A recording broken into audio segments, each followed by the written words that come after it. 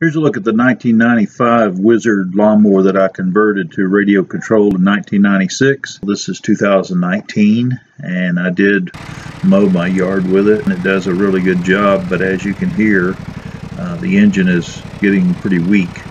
So rather than put more money into a 24-year-old lawnmower, I decided I would go ahead and purchase a new mower. I bought a Mustang 54-inch deck. It's a Troy built.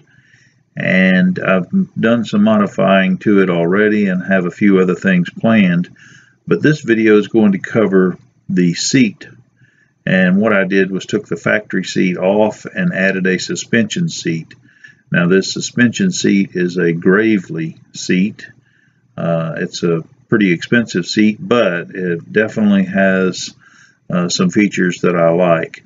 Now I'm not going to be mowing where I'm on an incline or going to put myself in a situation where this thing's going to want to roll over. So what I'm going to do in this video is show you how I went about hooking up the 2-wire seat switch to my 4-wire Troy built seat switch system so that I do not disable any of the safety features on the mower.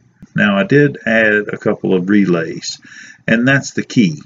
So what we first have to do is understand the system. I've been using it now for almost a month, and I've mowed 3 times with the system, and it's worked flawlessly. So all of my safety features work. I haven't disabled anything, and so I thought it was important to share this because a lot of times people find it more convenient to just disable things than to try to find a workaround that doesn't disable the safety features.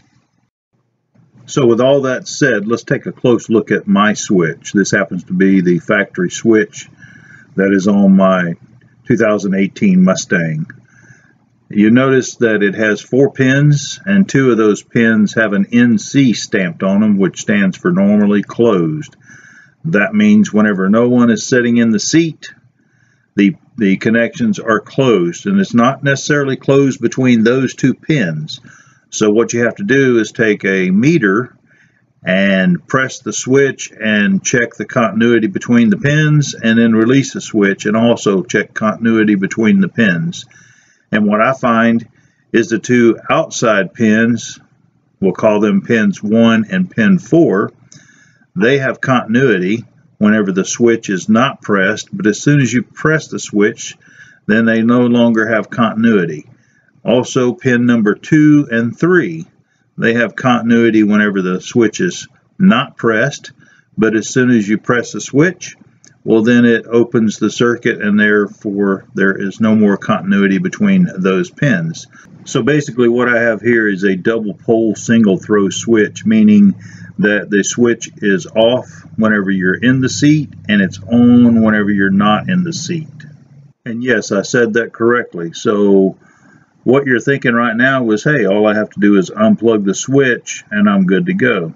However, that's not the case, because the engineers that developed this system, they thought of that as well. So what they did was added 4 clever little tabs that you can see here in this image. And these tabs actually make the connection to ground. So if we take a closer look at our switch, you can see that on the switch there are short little tabs that actually lift up the tabs that are in the connector. And so whenever you unplug the switch, those tabs that are in that connector are doing exactly the same thing that the switch is doing. However, whenever you sit on the switch, then it's actually disconnecting those connections. And whenever you unplug the switch, well, you're reconnecting those connections unless you isolate those little tabs from the connector pins.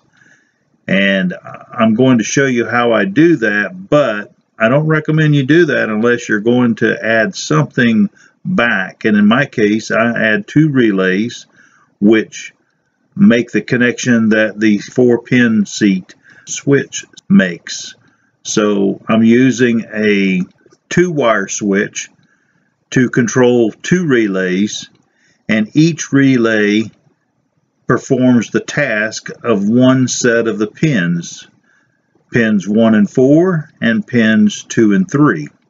So whenever there's power supplied to the relay, then it disconnects the connections that is made whenever power is no longer supplied.